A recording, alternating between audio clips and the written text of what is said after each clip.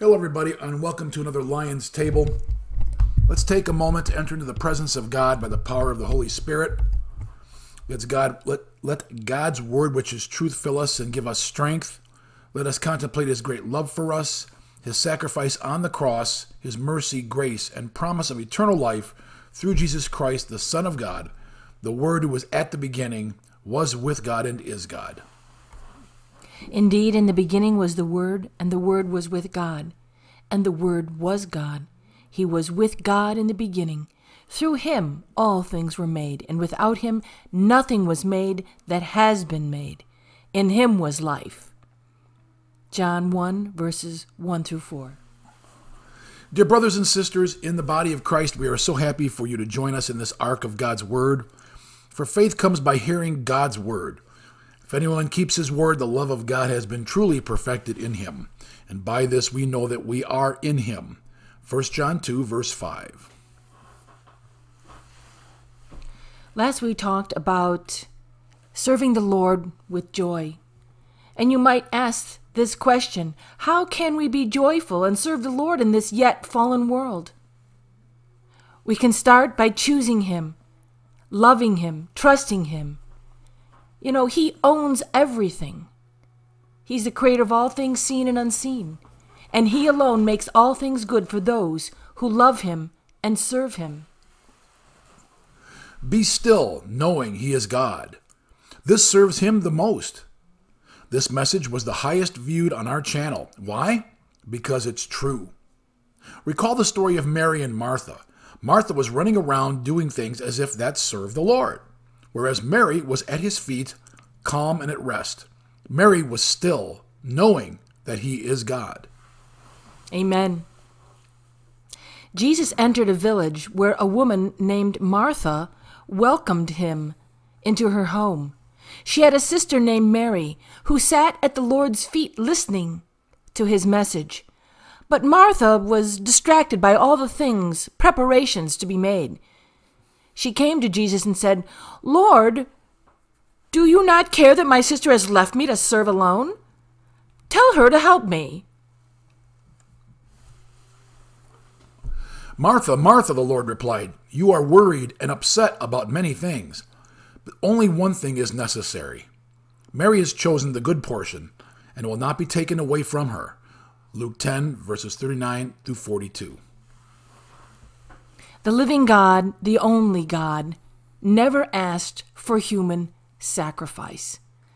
And that also means he never asked us to be running around like we have our heads cut off trying to do stuff.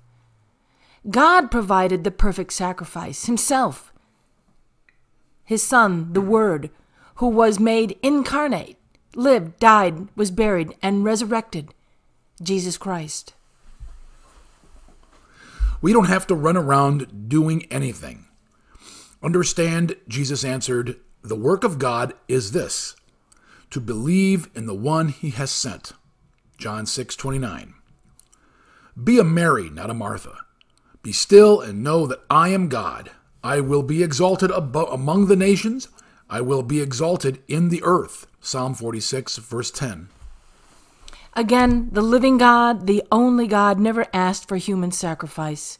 He provided the perfect sacrifice himself, the Son, the Word, God who was made incarnate. The Word who was at the beginning, was with God, and is God. Every spirit that does not confess Jesus, acknowledging that God had come in the flesh, but would deny any of the Son's true nature, is not of God. This is the spirit of the Antichrist, which you have heard is coming, and is now already in the world. 1 John 4, verse 3. This is what Paul says in 1 Corinthians 15, verses 13 through 22. For if there is no resurrection of the dead, then Christ has not been raised either. And if Christ has not been raised, then all our preaching is useless, and your faith is useless. And we apostles would be all lying about God, for we have said that God raised Christ from the grave. But that can't be true if there's no resurrection of the dead.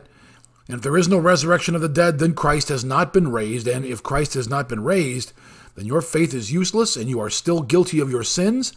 And in that case, all who have died believing in Christ are lost.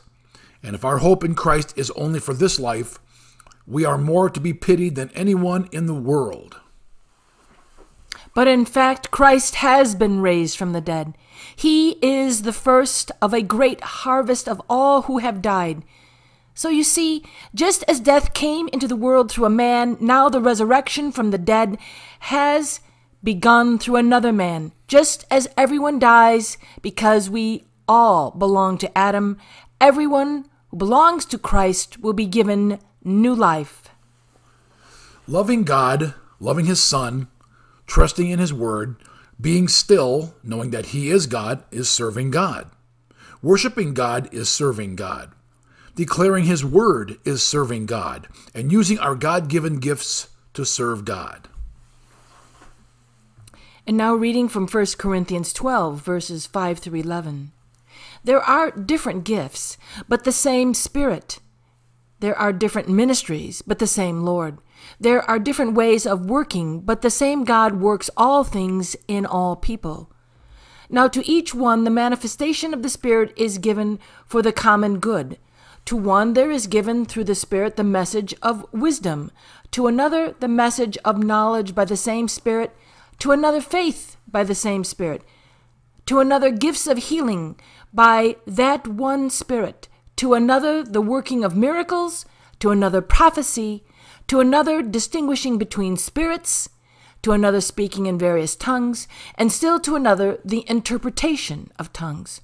All these are the work of one and the same Spirit, who apportions them to each one as he determines. Take time to listen to God.